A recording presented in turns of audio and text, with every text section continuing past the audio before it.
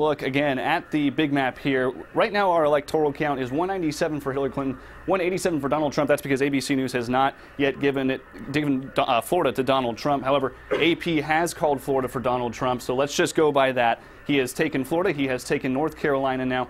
He's also leading in Michigan, and that's a big deal for him, because if you look at our big map here, this is our projections. If he takes the states that we're projecting him to, and he adds those two, he just added North Carolina like we saw.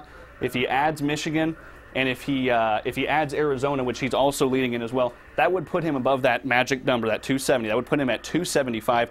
So obviously big right now. Again, taking Florida according to AP, taking North Carolina, and Michigan, leading in Michigan. That is the big one at this point. If he's able to take Arizona and take Michigan, then that provides a clear path to the White House for him. But we'll continue to monitor it here in the Live Center. For now, we'll send it back to you. That we are coming down